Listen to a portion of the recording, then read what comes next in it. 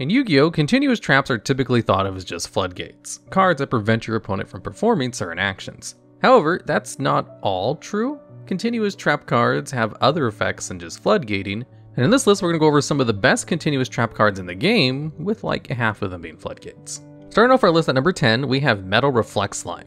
This is a continuous trap card that has the effect when activated, where it can special summon itself into the field in defense position. This card has 0 attack points and 3000 defense. Unlike other trap cards that turn into monsters, the only restriction of this card is that it cannot attack, so no sword and shield gimmick plays. Metal Reflect Slime was a simple but highly effective wall for its time. The card was released back in 2008 during the dominant era of Dark Armed Dragon. During this time, boss monsters were mainly Dark Armed Dragon, the various Gladiator Beasts, and Lightsworn Dragon, and all of them could not beat over the 3000 defense threshold of Metal Reflect Slime. This even flows into modern Yu-Gi-Oh! As typical boss monsters only have 3000 attack. Common modern boss monster staples like Zeus, Baran, or Shen. However, the reason why Metal Reflect Slime hasn't seen more usage and is only at the number 10 spot is due to the lack of effect protection of the card. Metal Reflect Slime has no protection from card effects, and with the ever-expanding list of negates and targeted destruction effects in Yu-Gi-Oh!, Metal Reflect Slime doesn't stand a chance, even during the time when it was released. Additionally, Metal Reflect Slime is still treated as a trap card, so it can easily be destroyed by spell and trap card removal like a simple MST. Although in later years, the card did receive an upgrade with an extra deck monster called Egyptian God Slime. This fusion monster not only has a matching offense to its defense of Metal Reflect Slime at 3000, but also couldn't be destroyed by battle, could be used as 3 tributes for a tribute summon, and had a taunting effect for your opponent's cards.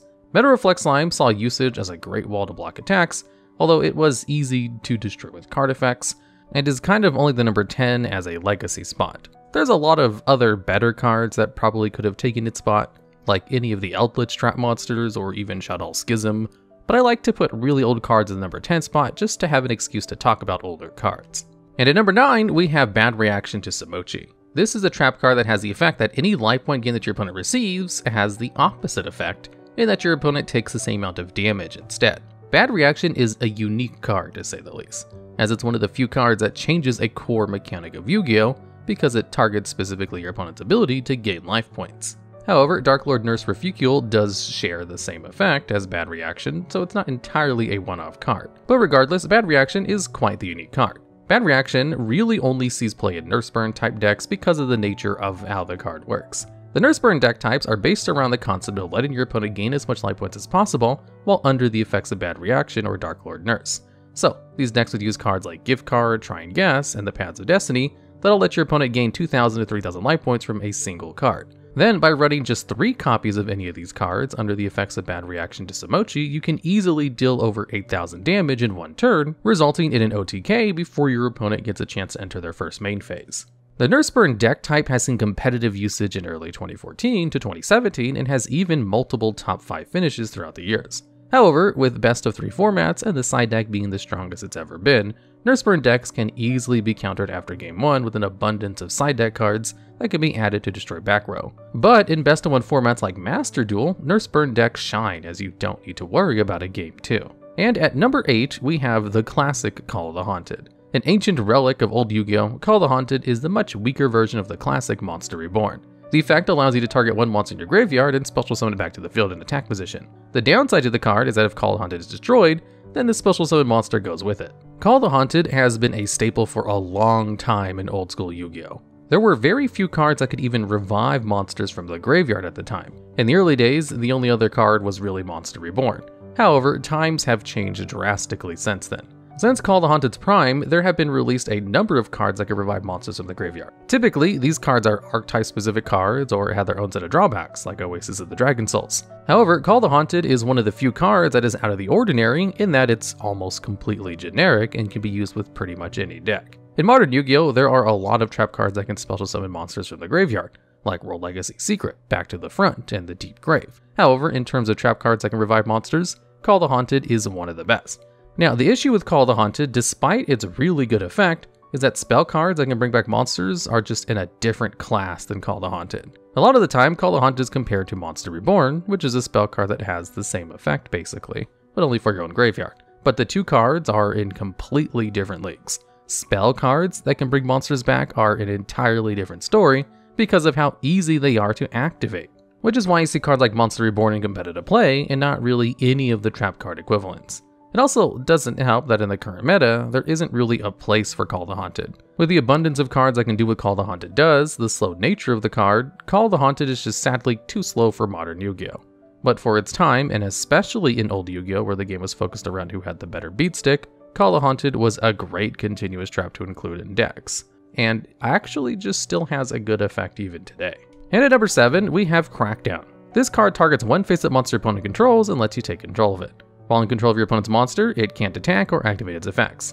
Then, once the monster leaves the field, Crackdown sends itself to the graveyard. Crackdown is a relatively new card that has seen quite a lot of usage since its debut back in 2019. Taking control of one of your opponent's monsters has been and still is a highly effective way to dismantle your opponent's field. Once you're in control, Crackdown doesn't specify the monster can't be used to tribute or extra deck summon, meaning it can be a great combo starter. For example, if your opponent ends their turn with Nightmare Unicorn on the field while you have Crackdown face down, on your turn, you can activate Crackdown to steal the Unicorn, then use your normal summon. From there, you can link summon a Link 4 monster like Axis Code Talker by using your opponent's Link 3 monster as well as your normal summon monster and attack for huge damage. Also, if you steal your opponent's Mirror Jade, the Ice Blade Dragon, and use it as a material for something or get rid of it in some other way, it won't trigger its floating effect because it specifically has to be removed by an opponent's card effect, which doesn't apply if you control the card. So Crackdown is a good card. However, because it can't be played from the hand, Crackdown doesn't see much play outside of trap-heavy decks like Subterra Control, because in terms of card economy, you do get a +1 at the end of the day, which isn't bad by any means, but due to the slow nature of the card and the endless negates, it typically isn't worth including in normal decks. Crackdown specifically targets one of your opponent's face-up monsters, so it can be negated relatively easy with spell speed 2 disruption effects like Red Eye's Dark Dragoon. But if your opponent uses a negate on Crackdown, it might free the chance for you to use other cards with your opponent's negates used up, or you could bait a negate to then use Crackdown on their monster for a summon, or just keep your opponent's hands off their monsters. Basically, the card effect is so good that your opponent will want to definitely use a negate on it. And at number 6, we have Phantom Knight's Fogblade. This continued trap card targets one effect monster in the field and essentially makes the monster a ghost. Fogblade negates the monster's effects, prevents it from attacking, and monsters cannot target the affected monster with attacks. And it has the self-cleaning effect that most continuous trap targets have, that being when the monster leaves the field, Fogblade destroys itself. There is also another effect that allows you to banish Fogblade to special summon one Phantom Knight's monster from the graveyard. Fogblade is the more accessible version of the classic continuous traps that lock down an opponent's monster like Fiendish Chain or Shadow Spell. And what really pushed it above the other cards was that it's part of the Phantom Knights engine. This engine utilizes Phantom Knights of Silent Boots as it was an easy special summon since all you needed was to control another Phantom Knights monster. It could also banish itself to search a Phantom Knight spell or trap to your hand. But even without the search effect, the engine could make some great plays. With another level 3 monster, you could XC summon Phantom Knights of Breaksword, which can detach one material to destroy one card you control and one card your opponent controls. In the combo, Breaksword would target itself as the target for your own destruction. Then, when Breaksword was destroyed, you could special summon 2 same-leveled Phantom Knight monsters at the same level and increase their levels by 1 to level 4, so that you can then XC summon again and make a strong rank 4. Like Raider's Knight into an Arc Rebellion Xyz Dragon. Or if you don't feel like going down the Xyz route, you can special summon Phantom Knights of Rusty Bardiche that allows you to send a Phantom Knights monster from your deck to the graveyard to set a Phantom Knight spell trap directly from your deck. Then, if your combo keeps going, if you special summon a Dark Xyz monster to where Rusty Bardiche points to, you can destroy one card in the field. Fogblade essentially removes the targeted card out of the game while it's on the field. As such, your opponent typically is forced to use their negate on Fogblade to keep the targeted monster healthy. An interesting interaction is that Fogblade can also be used on your own monster to stall out the game, as Fogblade makes the targeted monster not be able to be targeted for attacks, as well as not allowing your opponent to attack directly. So it just completely stops all battles unless they're able to get rid of Fogblade. At first glance, Fogblade seems to be a Phantom Knights archetype specific card, but that's far from the case. Since its release in early 2016, Fogblade has seen constant usage as a common staple with the Phantom Knights engine. But you do also need to have removal for Fogblade or the monster that it's currently negating, or you'll be stuck with a monster that you can't attack that completely stalls you out from attacking your opponent directly. And at number 5, we have Rivalry of the Warlords, another older card on this list that has the effect that each player can only control one type of monster, and all other monsters they control with different types must be sent to the graveyard. So when Rivalry is activated, you and your opponent get to choose which type of monster remains on the field and which gets sent to the graveyard. Rivalry of the Warlords is a great classic example of a floodgate as it locks your opponent's moves because once activated, your opponent is stuck with whatever they have on the field. Rivalry has been a popular card in mono-type decks like Sword Soul and Wyverns and Zombies.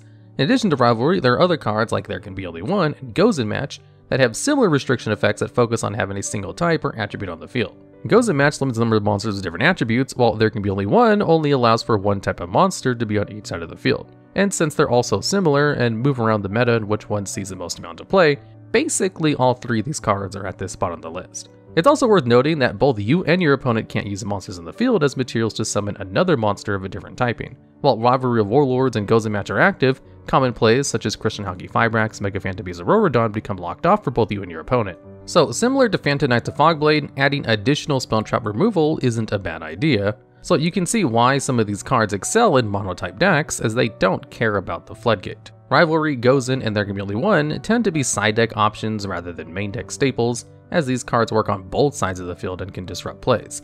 But the simple and most effective workaround is just to activate Rivalry or Warlords on your opponent's turn, and leave them with the choice of picking their favorite. Or if you're playing a deck that tries to win without using monsters, these are just great ways to stop your opponent from playing the game. And at number 4, we have Skill Drain. At the cost of 1,000 life points to activate, Skill Drain negates the effects of all face-up monsters while they're on the field. With this simple but really strong effect, Skill Drain is one of the best floodgates in the game, as negating all monster effects on the field is one of the best ways to shut down your opponent's plays. Skill Drain is without a doubt a strong card, and has seen time on the Forbidden Limit list because of it.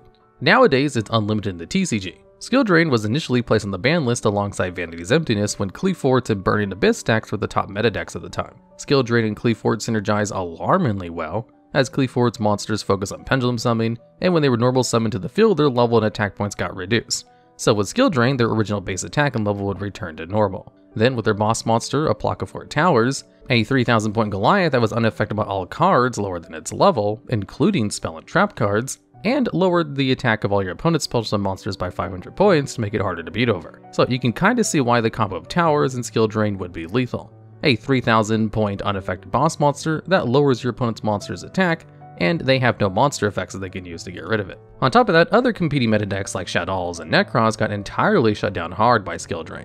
So Konami had to set it on the Forbidden Limit list, but recently it's come off that list. Even in modern Yu-Gi-Oh!, the majority of Yu-Gi-Oh! Decks rely on monster effects to essentially play the game, and with Skill Drain preventing it, most decks get shut down.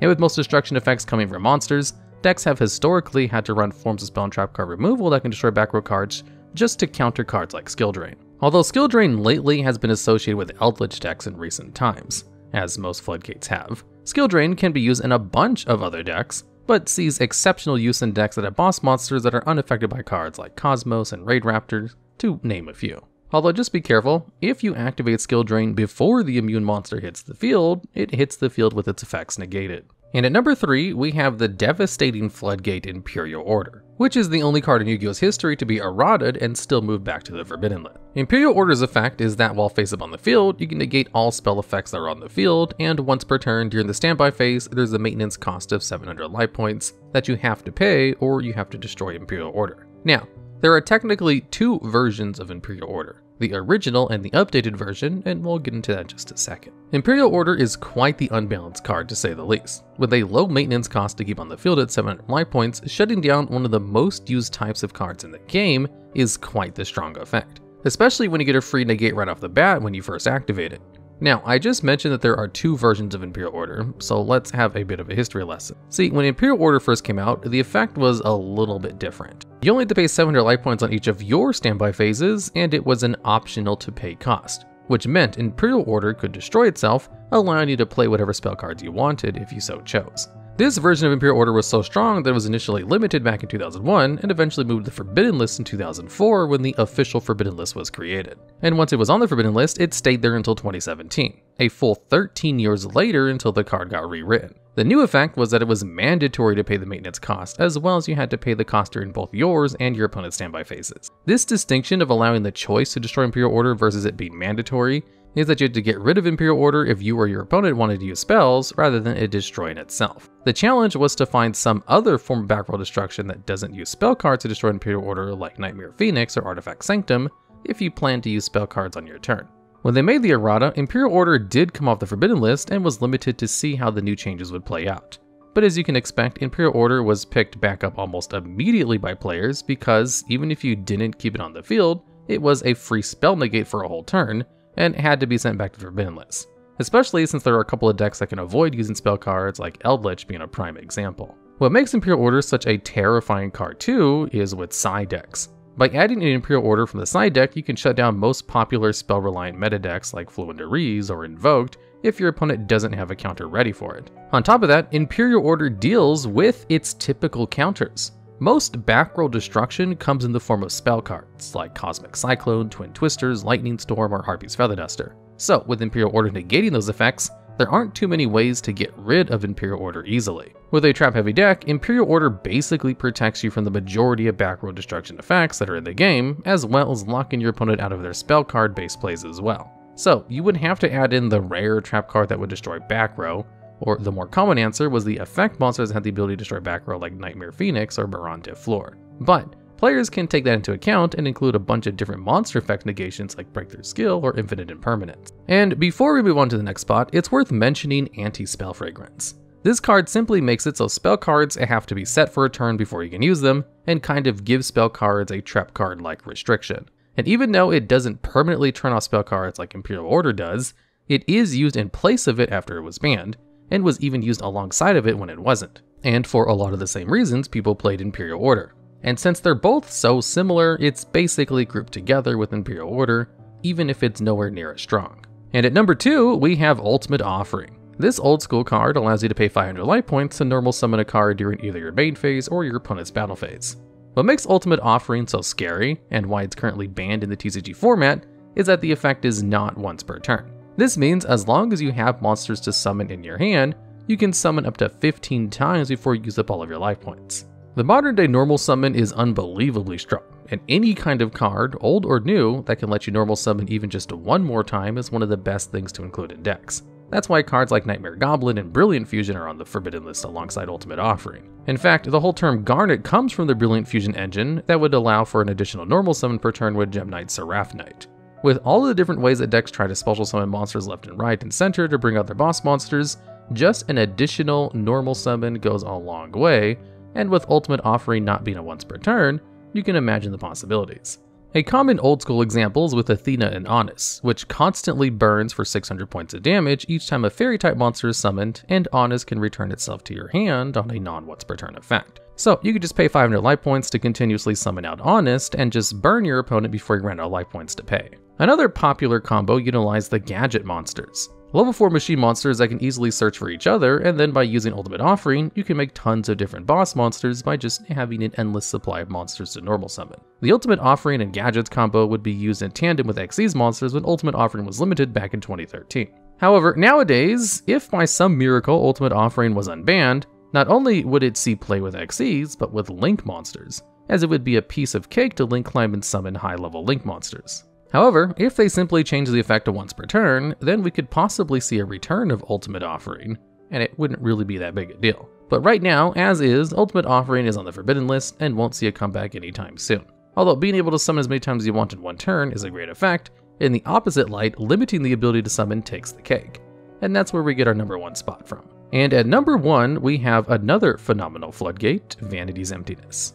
The effect of this card reads, neither player can special summon monsters, and if a card is sent from the deck or field to the graveyard, destroy this card. Now, Vanity's Emptiness tried to balance itself out by having the secondary part of the effect, so if you had any cards that search, like Reinforcements of the Army, then Vanity's Empty would destroy itself. But to lock your opponent out of special summoning monsters is arguably one of the best effects in the game, and puts it in league with skipping phases of your opponent's turn, or interacting with your opponent's hand. It's also worth talking about Royal Oppression, an older card that has the effect that whenever a monster is special summoned, either player can pay 800 life points to negate the special summon, which is basically a less costly and more reusable version of Solemn Warning. Solemn Warning was a phenomenal card on its own, and has seen constant use since its release in the TCG. Like Vanity's Emptiness, Royal Oppression is meant to have the downside that both players suffer from the effects of the card. But like Vanity's, Royal Oppression can be used on your opponent's turn after you've already built a strong board, so you don't have to worry about your opponent using the effects of the card. To so easily restrict your opponent's special summons becomes invaluable when it's not a monster effect, because monsters take up resources to bring out and can be destroyed by battle or card effects, while trap cards take up less resources and can only be destroyed by card effects. And like Vanity's Emptiness, Royal Oppression is forbidden and has been since 2011. On a surface level, it seems like Vanity is balanced as it affects both players and even has a built-in way to destroy it. But you can just activate Vanity's Emptiness right when your opponent is starting their plays, and they can't do much to get rid of it. Then, when it gets back to your turn, it's super easy to destroy with any kind of searching card, like Reinforcements of the Army or Pot of Desires, which allows you to just not have to deal with the floodgate. There are also strategies that take advantage of Vanity's Emptiness requirement for the card to reach the graveyard. With Macrocosmos, a card that banishes all cards that would be sent to the graveyard, Vanities can stay in the field for a much longer time.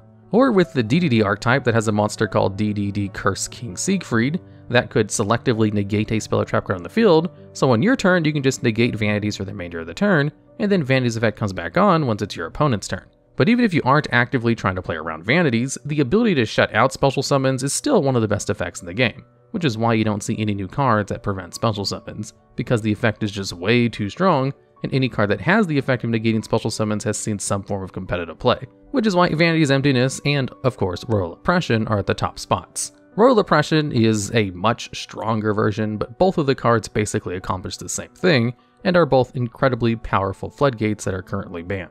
Alright, and that's the list. If you think we may have missed any other super important floodgates to add to our floodgate list, then please let us know down in the comments below.